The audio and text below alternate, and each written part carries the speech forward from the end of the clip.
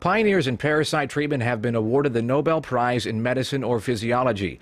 Their work is improving the lives of people all over the world, including some of its poorest regions.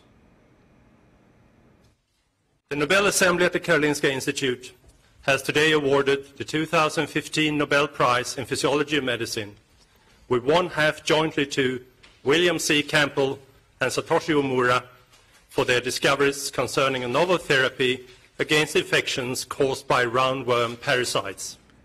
Campbell and Omura discovered a drug that has helped fight river blindness and shown effectiveness as well against other parasitic diseases. The other half of the prize was awarded to Youyou Tu for discoveries concerning a novel therapy against malaria. In addition to the honor, the award comes with a cash prize. This year's winners will share around $1 million. And that's a glimpse of the world today. Have a great night.